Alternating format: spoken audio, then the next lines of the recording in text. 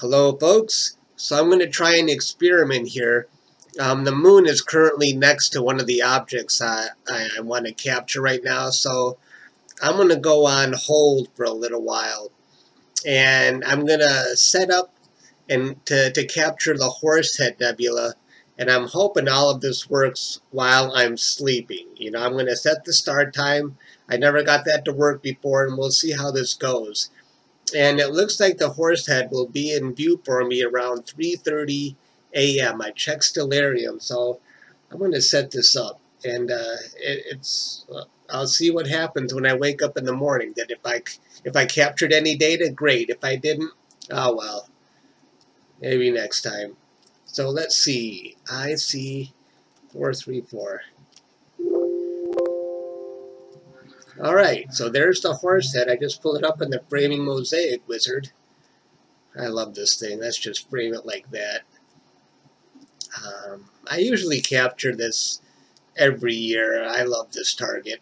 And it's so bright, I bet it will come up really fine if I can even capture 2 or 3 hours on it tonight. Does that look like it's framed good?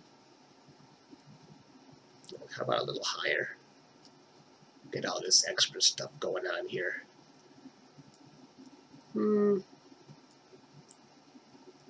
Yeah, maybe like that. Wait, how about like that? Alright, so I'll say create sequence. We'll call it Horsehead.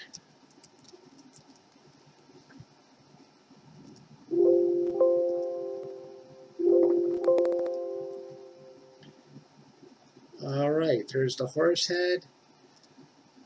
I captured HA with the moon, still over 70%. Unity gain. Select HA. HA. Let's go 4 minutes. And we'll give this we'll say how many? 3:30 to 7. That's about 3.5 hours. We'll just go 105, and I'll just say, now what I'm going to do is,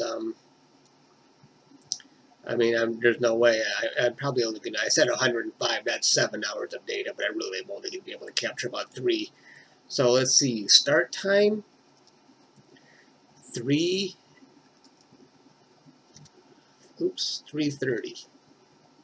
30.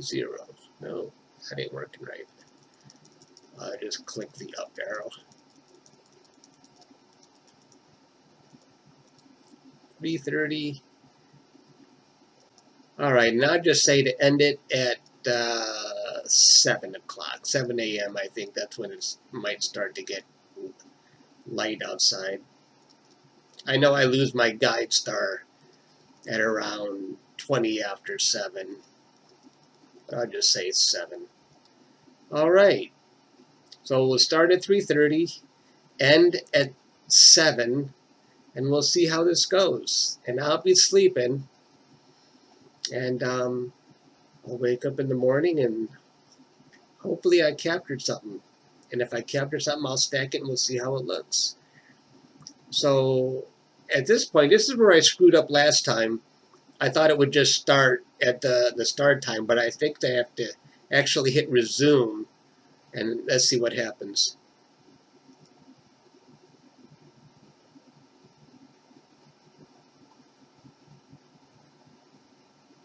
Nothing happens.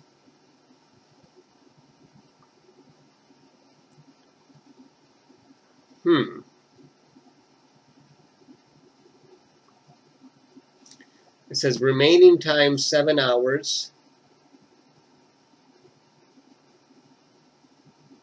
Is that it?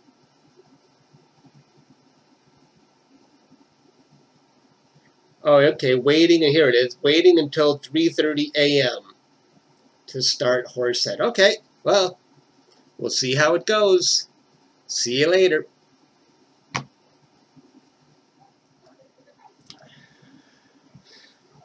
Okay, so it is the next night, but when I checked the surveillance this morning, I could tell just by looking at the scope that it was pointing to the other side of the meridian. So not only did it start, it even did an automatic meridian flip. So that was pretty good.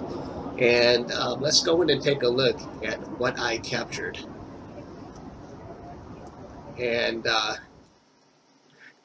there's the image history. I right-clicked on it to see the details of the image history. And I did capture 49 subs of the Horsehead and Flame Nebula. Now, I did make some changes from what you saw in the first part of the video. Instead of starting at 3:30, I changed my mind and had it start at 4 o'clock. I wanted to make sure this was successful, and I was worried the Horsehead might still be in the trees. And if it was, the whole thing was going to fail. And the other change I made is I thought 4-minute exposures might be too long. I was worried about that bright star between the Horsehead and the Flame. That I didn't want to blow it out. So those were the only two changes I made. But every sub I captured was while I was sleeping. I was sound asleep, so it's really cool when your telescope is working for you while you're asleep. And I'm looking at the data, and it looks pretty consistent. Let's just point at the first one.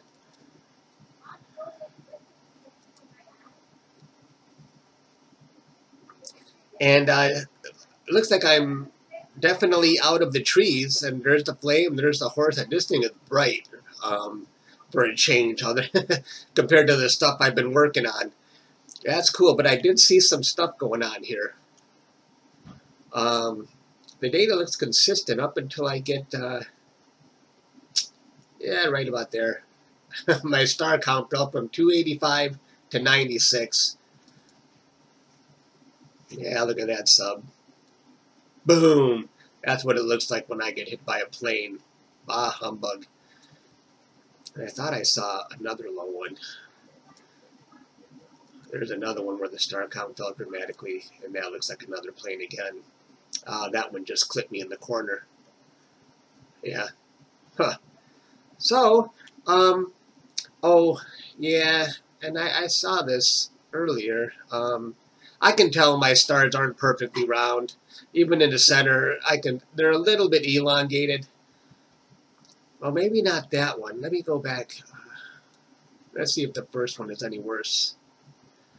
The higher it goes, the better I'm off, but definitely this wide field setup, I'm badly affected when the scope is pointing low. So I probably have some image tilt in my imaging train where the imaging train is bending a little bit, even though even though I'm all threaded, but I just see my stars looking bad when I'm pointing too low. So I contribute that to image tilt. And I've got another thing going on with the setup in the corners. I'm seeing a lot of field curvature. Let's see if I can zoom in here. I've seen this on most of my pictures for the wide field setup. So you can see here their stars are, they're pointing this way. Or if I go here to the left here, I can see they're pointing that way.